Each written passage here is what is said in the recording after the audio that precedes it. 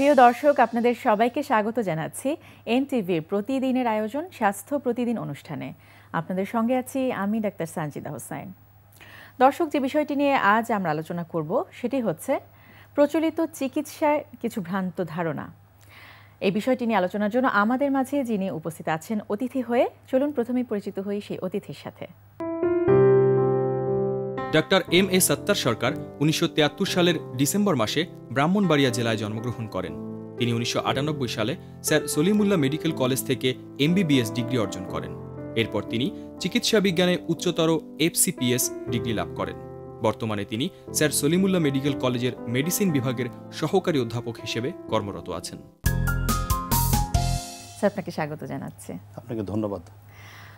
যেটি স্যার বলছিলাম যে আজকের বিষয় হচ্ছে চিকিৎসায় কিছু ভ্রান্ত ধারণা। অনেক সময় দেখা যায় অনেক রোগ সম্পর্কে ভ্রান্ত ধারণা রয়েছে, সেটি কিন্তু আমরা কম বেশি সবাই জানি, কিন্তু চিকিৎসায় ভ্রান্ত ধারণাগুলো আসলে কি হতে পারে? একজন চিকিৎসক হিসেবে আপনি কতটুকু আমাদের সাথে শেয়ার করবেন? জি, ধন্যবাদ। আসলে আমার এই ক্ষুদ্র ডাক্তারি জীবনে চিকিৎসা করতে গিয়ে সরকারি পর্যায়ে এবং ব্যক্তিগত চেম্বারে অনেক রোগী দেখেছি, এবং তাদের মধ্যে একটা কিছু কিছু ক্ষেত্রে খুব ভুল ধারণা প্রচলিত আছে চিকিৎসা সম্পর্কে। এর মধ্যে আমরা দু একটা ব্যাপার নিয়ে আজকে হয়তো কথা বলতে পারি। যেমন কিছু ওষুধ আছে বা কিছু রোগের ওষুধ আছে যেগুলা আমরা বলি আপনি সবসময় খেতে হবে, কিন্তু রোগীদের ভুল ধারণার কারণে অথবা আমরা হয়তো তাদেরকে বুঝাইতে পারি না, সেই জন্য তারা এই ওষুধগুলো নিচ্ছে না। যেমন আপনি ধরেন আমাদের দেশে ব্রঙ্কিয়াল অ্যাজমা অথবা যারা স্মোকার তাদের সিউপিডি বলে ফুসফুসের অসুখ হয়, শ্বাসকষ্টের অসুখ হয় যেগুলা, সেখানে আমরা রোগীদেরকে ইনহেলার দিতে ব্যবহার করতে বলি, বিভিন্ন রকম ইনহেলার, কিন্তু তারা এটা নিচ্ছে না। তাদের ধারণা যে ইনহেলার হলো শেষ পর্যায়ের ওষুধ এবং এটা শেষ ওষুধ, শেষ চিকিৎসা হিসেবে এটা দেওয়া হয়। আর এটা একটা ভুল ধারণা। আর একটা ভুল ধারণা হচ্ছে অনেক রোগী আসে আমাদের কাছে, আমরা প্রথমে অথবা সে হয়তো আগে থেকে ডায়াগনোসড যে হাই ব্লাড প্রেশার, তো তাকে যখন আমরা প্রেশার ওষুধ লিখতে যাই বা বলি আপনি খেতে হবে, সে কিন্তু এটা একটা ভুল ধারণা নিয়ে বসেছে যে এই ওষুধ খেলে একবার শুরু করলে প্রেশার ওষুধ সারা জীবন খেতে হয়, এই জন্য আমি কয়েকদিন খেয়ে তারপরে কমিয়ে বন্ধ করে দিই, আবার যখন দরকার হবে আবার খাবো। এটা কিন্তু আসলে উচিত সারা জীবন খাওয়া, কিন্তু তার ভ্রান্ত ধারণা হচ্ছে ওষুধ শুরু করলে আর ছাড়া যায় না, এটা একটা ভুল ধারণা। অন্যদিকে আছে কিছু ওষুধ আছে আমরা বলি যে মানে সীমিত সময়ের জন্য খাওয়া যাবে, আমরা দেই অনেককে, যেমন স্টেরয়েড বিভিন্ন নামে পাওয়া যায়, কিন্তু রোগীরা এটা খেলে আরাম বোধ করে এবং সে পরবর্তীতে ডাক্তারের পরামর্শ ছাড়াই অনেক ক্ষতিকর ওষুধ বাট সে লম্বা সময় খেতে থাকে, মাসের পর মাস, যেহেতু সে আরাম পাচ্ছে। তার মানে কিছু কিছু ওষুধ আছে যখন আপনারা খেতে বলছেন অনেক দীর্ঘদিন, সেটি তারা খাচ্ছে না। আবার কিছু কিছু ক্ষেত্রে দেখা যাচ্ছে যে অল্প সময় দিচ্ছেন অ্যাকিউট কোনো প্রবলেমে, সেটি তারা ডাক্তারের পরামর্শ ছাড়া দীর্ঘদিন খাচ্ছে, সেটি একটা চিকিৎসায় ভ্রান্ত ধারণা। এবং এগুলার যে সাইড ইফেক্ট অথবা কুফল এগুলো নিয়ে আমাদের কাছে রোগীরা বিভিন্ন শারীরিক সমস্যা নিয়ে আমাদের কাছে পরবর্তীতে আসে। আচ্ছা, আর কি কি ধরনের সমস্যা রয়েছে? আমরা কিন্তু দেখি যে এই যে যেটি আপনি বলছিলেন যে হাইপারটেনশনের রোগীদের ক্ষেত্রে অনেক দিন ধরে খেতে হবে ওষুধ, এবং তারা মনে করছে একবার ওষুধগুলো শুরু করলে আর ছাড়া যাবে না, সেক্ষেত্রে আপনি কি বলবেন তাদের? আসলে ধারণাটা এদের যে ওষুধ যে খেতে হবে এটা সঠিক, কিন্তু এটা ভুল ধারণা যে এটা শুরু করলে খেতে হবে, এটা ঠিক না। আমরা যদি কাউকে বলি যে আপনার হাই প্রেশার আছে, কোনো ডাক্তার যদি বলেন, তাহলে এটা সে জেনে শুনেই বলেন। আর হাই ব্লাড প্রেশার হচ্ছে আসলে সারা জীবনের অসুখ, সুতরাং যেই অসুখটা সারা জীবন ধরে চলবে তার চিকিৎসাও তো সারা জীবন নিতে হবে, তাই না?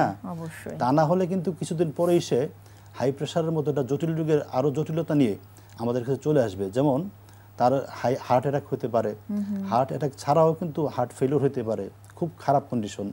অনেকেই স্ট্রোক নিয়ে চলে আসছেন আমাদের কাছে, এরকম বিবিধ সমস্যা নিয়ে সে পরবর্তীতে প্রেজেন্ট করে অল্প বয়সে বা কম বয়সে।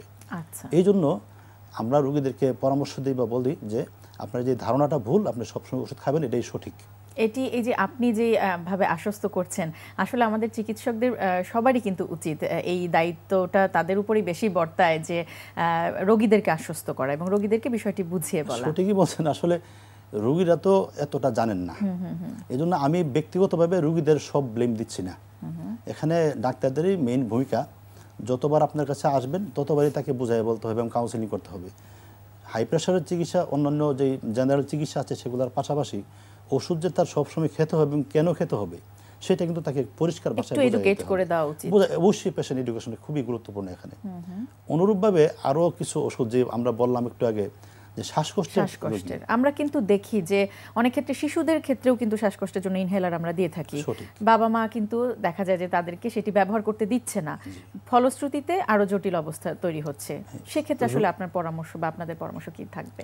রোগীদের ধারণা এই যে ইনহেলার অথবা আমরা যে গ্যাসের মতো যে ওষুধটা নেই, এটা মনে হয় শেষ পর্যায়ের চিকিৎসা, এটা নিলে অন্য কোনো ওষুধ আর কাজ করবে না। এটাও কিন্তু ভুল ধারণা। আমরা যতগুলো ওষুধ দেই শ্বাসকষ্ট রোগীদেরকে, কিছু ওষুধ আছে মুখে গিলে খাবেন, বেশি ইমার্জেন্সি হলে আমরা নেবুলাইজার করি বা ইনজেকশনও দিতে পারি, কিন্তু মেইন ওষুধ কিন্তু ইনহেলার। ইনহেলারও বিভিন্ন রকম আছে, ব্রডলি দুই রকম, একটা আপনাকে সাময়িক আরাম দিবে আর একটা হচ্ছে প্রিভেনশন করবে দীর্ঘমেয়াদী। জি, এই দুইটা ইনহেলারই কিন্তু আসলে সাইড ইফেক্ট আমরা যে মুখে খাওয়ার ওষুধ খাই এর চেয়ে অনেক কম এবং এগুলো কিন্তু কার্যকারিতাও অনেক বেশি এবং কার্যকারিতা সবচেয়ে বেশি এবং এগুলো ছাড়া চিকিৎসা হয় না বলতে গেলে।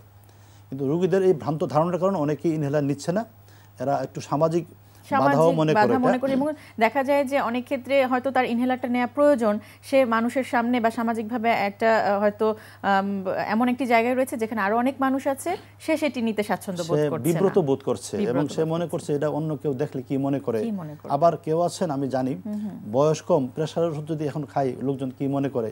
এই ধারণাগুলো থেকে বের হয়ে আসার জন্য আসলে আমরা আজকে এই আলোচনাটা করতে পারি। আচ্ছা, আমরা শুনছিলাম স্টেরয়েডের কথা, যেটি অত্যন্ত প্রয়োজনীয় একটি ওষুধ এবং সেটি অবশ্যই একটা বিশেষ সময় পর্যন্ত বিশেষ ডোজে চিকিৎসকের পরামর্শ মতো নেওয়া উচিত। কিন্তু আপনার ভাষ্যমতে যেটি আমরা জানলাম যে সেগুলো আবার অনেক দিন ধরে আমাদের যারা রোগী আছেন সাধারণ অনেকেই সেটি নিয়ে থাকেন, সে সম্পর্কে তাদেরকে আসলে কিভাবে আশ্বস্ত করা উচিত? স্টেরয়েড খুবই প্রয়োজনীয় একটি ওষুধ, ক্ষেত্র বিশেষে আমরা স্বল্প সময়ের জন্য দিয়ে থাকি। যেমন এই যে শ্বাসকষ্ট বললাম, আমরা এখানে ব্রঙ্কিয়াল অ্যাজমাতে আমরা রেস্কিউ থেরাপি, মানে সে যখন খুব বেশি শ্বাসকষ্ট নিয়ে আসে তখন তাদেরকে আমরা স্টেরয়েড স্বল্প সময়ের জন্য, যেমন 7 থেকে 10 দিন, কোনো কোনো ক্ষেত্রে 21 দিন পর্যন্ত মুখে খাইতে দেওয়া যায় এবং তার একটা নির্দিষ্ট ডোজ আছে কতটুকু সে খাবে। তো এটা দিলে কিন্তু সে অনেক ভালো বোধ করে, আরাম বোধ করে। এরকম আরও কিছু অসুখ আছে, যেমন শরীর ব্যথা, গিরায় ব্যথা, বিভিন্ন বাতের অসুখও সে একবার লিখলে সেটা আরাম বোধ করে, বিধায় সে পরবর্তীতে এই প্রেসক্রিপশন দেখে অথবা দোকান থেকে কিনে কিনে নিজে নিজেই সে কিন্তু মাসের পর মাস খাচ্ছে, সবাই না অনেকেই খাচ্ছেন। তো এটার এই দীর্ঘমেয়াদী খাবার অথবা বেশি ডোজে খেলে শরীরের প্রত্যেকটা অঙ্গ প্রত্যঙ্গে কিন্তু খুব বেশি সাইড ইফেক্ট অথবা ক্ষতিকর এফেক্ট থাকে। কিন্তু আমার মনে হয় এক্ষেত্রেও ডাক্তারদের একটা বড় ভূমিকা রয়েছে, যে চিকিৎসক উনি এই ডোজের অতিরিক্ত ব্যবহার সম্পর্কে যে খারাপ, এই বিষয়টাও একটু রোগীকে বুঝিয়ে বলবেন এবং তার পরামর্শ ছাড়া যাতে এই ওষুধটা যাতে না খায় সেটি অবশ্যই বলা উচিত চিকিৎসকের। এই সব ক্ষেত্রে আসলে ডাক্তারের আমরা যারা চিকিৎসা দিচ্ছি আমাদের আসলে কারণটা হচ্ছে আমাদের রোগীরা তো এই ব্যাপারগুলো জানে না। তো আমাদের দায়িত্ব হচ্ছে তাকে আসলে ভালো করে জিনিসটা বুঝিয়ে দেওয়া। অবশ্যই প্রয়োজনে অন্য কালি দিয়ে লেখা যায় যে আপনি 7 দিন বা 10 দিনই খাবেন, এর বেশি খাবেন না, সেটা আলাদা করে মার্ক করে দিল। অসুখ বা অসুবিধা হতে পারে এটা কিন্তু আমরা খুব ক্লিয়ারলি বলে দেওয়া উচিত। তবে কিছু ইন্ডিকেশন আছে, কিছু কিছু অসুখ আছে, যেমন লুপাস নেফ্রাইটিস নামে একটা অসুখ আছে, কিছু ভাস্কুলাইটিস আছে, পলিমাইয়ালজিয়া, রিউমেটিকা, এইসব ক্ষেত্রে কিন্তু আমরা নিজেরও দীর্ঘমেয়াদী চিকিৎসা দেই, এটা উপায়ান্তর না দেখে রোগীর জীবন রক্ষা করার জন্য এবং সেটি অবশ্যই চিকিৎসক যেটি ভালো মনে করেন উনি তো অবশ্যই তার সাথে অন্যান্য ওষুধ দেওয়া হয় এবং সে সব সময় ডাক্তারের সুপারভিশনে থাকবেন, ডাক্তারের কাছে রুটিন চেকআপে থাকবেন। তবে আমাদের মেইন দায়িত্ব হচ্ছে আমরা যখন স্টেরয়েড লিখবো রোগীরা যেন লম্বা সময় না খায় তাকে বারবার এই জিনিসটা বুঝিয়ে দিতে হবে। এবং রোগীর যারা সাথে অ্যাটেন্ডেন্ট অথবা কেয়ার গেভার আছেন তাদেরকেও কিন্তু আসলে এটা বুঝিয়ে দেওয়া আমি মনে করি খুবই গুরুত্বপূর্ণ। অবশ্যই আমরা কিন্তু দেখি এই যে আপনি যেটি বলছিলেন যে স্টেরয়েড বা হাইপারটেনশনের অসুখ, তার সাথে সাথে অ্যান্টিবায়োটিকের কিছু অপব্যবহার বা অতিরিক্ত ব্যবহার আমরা কিন্তু দেখতে পাই যত্রতত্র, যে কোনো কারণেই হোক আমাদের দেশে আসলে খুব সহজেই সবাই নিতে পারেন। এটি সম্পর্কে আসলে কি বলবেন, এই যে অ্যান্টিবায়োটিকের অতিরিক্ত ব্যবহার? এখানেও কিন্তু স্টেরয়েডের মতোই ব্যাপার, আসলে আরো ভয়ানক, কারণ এটা অ্যান্টিবায়োটিক রেজিস্ট্যান্স যেই হারে হচ্ছে আমাদের এখানে, আমরা কিন্তু এখন মানব সভ্যতায় হুমকির সম্মুখীন বিভিন্ন অসুখ বিসুখে, বিশেষ করে ইনফেকশাস ডিজিজে কিন্তু ব্যাকটেরিয়াল ইনফেকশনে অনেক অ্যান্টিবায়োটিক এখন রেজিস্ট্যান্স হয়ে গেছে। এই কারণে আমরা লিখি, ঠিক আছে ডাক্তাররা তো ইন্ডিকেশন ছাড়া লিখেন না, কিছু কিছু ক্ষেত্রে হয়তো ধরেন ভাইরাল ফিভারও অনেকে মানে ভুল ক্রমে বা ভুল হতে পারে, কিন্তু রোগীদের মেইন কনসার্ন নিজেরা কিন্তু একাধিক অ্যান্টিবায়োটিক দোকান থেকে কিনে খান, এবং যারা ফার্মেসি বা ওষুধের দোকান চালান ওনারা কিন্তু ফ্রিকুয়েন্টলি একই রোগীকে একাধিক অ্যান্টিবায়োটিক 2-4 দিনের জন্য মানে অ্যাডিকুয়েট ডোজ, এটা তো জানে না জিনিসটা, অ্যাডিকুয়েট ডোজ এবং ডিউরেশনে না দিয়ে এটা কিন্তু রোগীদেরকে আসলে খুবই ক্ষতিকর একটা মানে ক্ষতির সম্মুখীন অবশ্যই। এবং এটির এই যে একটি পরবর্তী যে জটিলতা বা একটা সময়ে এই অ্যান্টিবায়োটিকটা হয়তো তার শরীরে আর কাজ নাও করতে পারে, এই যে রেজিস্ট্যান্স, না সে আমাদের সবার জন্যই ক্ষতি করলো। কারণ এই যেই ব্যাকটেরিয়া বা অ্যান্টিবায়োটিকের বিরুদ্ধে রেজিস্ট্যান্স তৈরি করলো, এটা তো স্প্রেড করবে জায়গায় জায়গায়। তো ওই ব্যাকটেরিয়া দিয়ে আমি যদি এফেক্ট হই, আমারও কিন্তু এই ওষুধ আর কাজ করবে না। সুতরাং এই ব্যাপারে আমাদের এখানে আসলে পলিসি আছে, ইমপ্লিমেন্টেশন নেই। আমি মনে করি অ্যান্টিবায়োটিকের ব্যাপারেও এভাবে খুব স্ট্রিক্ট পলিসি মেনটেন করা উচিত, উইদাউট ডক্টর মানে রেজিস্টার্ড ডক্টরস প্রেসক্রিপশন, এবং ফুল ডোজ এবং ফুল কোর্স কেউ যদি অ্যান্টিবায়োটিক না কিনতে চান তার কাছে ওষুধ বিক্রি করাই ঠিক না। যথাযথ কর্তৃপক্ষের অবশ্যই দৃষ্টি আকর্ষণ করছি, যাতে আমাদের ভবিষ্যৎ প্রজন্মের কথা চিন্তা করে অবশ্যই, যাতে এখন আসলে সময় মানে পার হয়ে গেছে, সময় পার হয়ে গেছে ঠিকই, তারপরও আমরা আশাবাদী যে আসলে এই ব্যাপারে একটু সতর্ক হতে হবে। যেটি আরো কিছু বিষয় কিন্তু এসেছিল যে শ্বাসকষ্ট, সেই শ্বাসকষ্টের ঔষধ একটা তো আছে বিষয়। শ্বাসকষ্ট বা অ্যালার্জি এই বিষয়টা নিয়েও কিন্তু কিছু ভ্রান্ত ধারণা রয়েছে, বিশেষ করে অ্যালার্জি নিয়ে। আমি প্রায়ই দেখে থাকি অনেকের মধ্যে এই বিষয়টা আছে যে আমার অ্যালার্জি, এই জন্য আমি গরুর মাংস, ইলিশ মাছ, চিংড়ি মাছ, বেগুন, পুঁই শাক, পালং শাক, এই বিষয় মানে এই লিস্ট আসলে শেষ হয় না। অনেক কিছু থেকেই সে বঞ্চিত আছে, সে নিজেকে বঞ্চিত রেখেছে, খাচ্ছে না। তো এই বিষয়টাতে আসলে কিভাবে দেখবেন? আসলে দীর্ঘদিনের প্রচলিত ধারণা একজন মানুষের কিন্তু সকল খাবারই অ্যালার্জি হবে না। মানে আমরা একটু অ্যালার্জি বিষয়টা তাহলে এই সময়টাতে জানি খুব ছোট্ট করে। অ্যালার্জিটা আসলে অ্যালার্জি একটা, ধরেন আমি একটা খাবার নিলাম অথবা যে কোনো একটা কম্পোনেন্ট আপনার শরীর জিনিসটাকে গ্রহণ করছে না, আপনার শরীরের যেই ইমিউন সিস্টেম আছে এটাকে রিজেক্ট করছে বা এটাকে ফেরত দিচ্ছে। তো ওই এটা সংক্ষেপে বললাম, এই একটা এখানে একটা রিয়াকশন হয়, chemical reaction, hyper sensitivity reaction বলে। তো সেটা থেকে কারো একটু চামড়াতে ফুলে যায় বা আর্টিকেরিয়া হয়, ইচিং হয়, আরো অন্যান্য সমস্যাও হতে পারে। তো একজন মানুষের সকল খাবারেই বা সকল জিনিসে অ্যালার্জি হবে এই ধারণাটা ভ্রান্ত।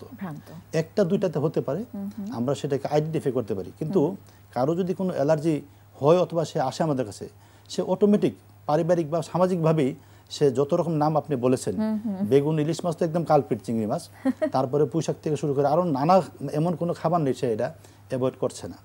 অনেক ক্ষেত্রে খাবারের বাইরেও কিন্তু দেখা যায় ফুলের রেণু বা ধুলাবালি নিয়ে অনেক ধরনের অ্যালার্জি, ওই সেটি আগে ডিটেক্ট করতে হবে যে আসলে কিসে আমার অ্যালার্জি। ওই অ্যালার্জেনটা যেটাতে হচ্ছে সমস্যা, এটা আইডেন্টিফাই করতে পারলে ভালো, যদিও একটু ডিফিকাল্ট, ওইটা আপনি অ্যাভয়েড করতে পারেন, কিন্তু সবই অ্যাভয়েড করবেন আসলে আল্লাহ এত নির্দয় না সব খাবারে। সেটাই আমরা আশা করব যে আসলে এইসব ভ্রান্ত ধারণাগুলো থেকে উঠে আসবে আমাদের যারা সাধারণ দর্শক বা রোগী রয়েছেন। আপনাকে অনেক অনেক ধন্যবাদ, অনেক গুরুত্বপূর্ণ কিছু তথ্য আপনি আমাদের দিলেন আজকে। আপনাকেও অনেক ধন্যবাদ আজকে কথা বলার সুযোগ দেওয়ার জন্য। এখানে প্রিয় দর্শক, আমরা শুনছিলাম চিকিৎসায় কিছু ভ্রান্ত ধারণা, এই বিষয়টি নিয়ে বেশ কিছু গুরুত্বপূর্ণ তথ্য এবং পরামর্শ শুনলাম আমাদের আজকের অতিথির কাছ থেকে। আশা করছি উপকৃত হয়েছেন আপনি। প্রিয় দর্শক, স্বাস্থ্য প্রতিদিন সম্পর্কে যদি আপনাদের কিছু জানার থাকে কিংবা কোনো পরামর্শ যদি আমাদের দেবার থাকে, জানাতে পারেন এই ঠিকানায়। প্রযোজক স্বাস্থ্য প্রতিদিন, এনটিভি, বিএসসি ভবন, 7 তলা, 102 কাজী নজরুল ইসলাম এভিনিউ, কারণ বাজার, ঢাকা 1215। ফ্যাক্স 914338 থেকে 7 পর্যন্ত, অথবা ইমেইল করুন স্বাস্থ্যপ্রতিদিন@ntvpt.com এই ঠিকানায়। দর্শক, স্বাস্থ্য প্রতিদিনের আগামী পর্বে আপনাদের জন্য যা থাকছে। এই জীবাণুটা কিন্তু পায়নালী থেকে আসে, এটা বাইরের থেকে আসে না। যে জীবাণুটা খাদ্যনার পায়নালীতে থাকে তখন এটা কিন্তু কোনো ক্ষতি করে না, যখন এটা পেশাবের রাস্তায় ঢোকে তখন এটা ইউরিট্রাক ইনফেকশন মানে প্রদাহকরা থাকে। এটা নির্ভর করে যে কতটুকু ব্যাকটেরিয়া গেল, আমার বডির রেজিস্ট্যান্স কী এবং এই জীবাণুর ভিরুলেন্সটা কী। এখন মেয়েদের পায়নালী পেশাবের রাস্তা খুব কাছাকাছি এবং ছেলেদের তুলনা, সেই জন্য মেয়েদের ইনফেকশন খুব অহরহ হয়ে থাকে এবং খুব অনেক সময় এটা প্রবলেম আকারে দেখা দেয়। যখন তাদের ডায়াবেটিস থাকে অথবা যখন কোনো অবস্ট্রাকশন থাকে তখন বারে বারে হতে থাকে, বারে বারে আমাদের কাছে আসে। তো কাজে এটা হলো, এটা মেইনলি জীবাণু দিয়ে হয়, কিন্তু অনেক সময় এটা ফাঙ্গাল ইনফেকশন, ভাইরাল ইনফেকশন দিয়ে হতে পারে। বাট 95। প্রিয় দর্শক, আপনার প্রিয় অনুষ্ঠান স্বাস্থ্য প্রতিদিন দেখতে ভিজিট করুন www.ntvbd.com। এছাড়াও এনটিভির জনপ্রিয় সব অনুষ্ঠান ও খবরের আপডেট জানতে ভিজিট করুন আমাদের ইউটিউব ও ভেরিফাইড ফেসবুক পেজ। সবাই ভালো থাকুন, সুস্থ থাকুন, নিরাপদে থাকুন। আগামীকাল আবারও দেখা হবে ঠিক একই সময় এনটিভির পর্দায়।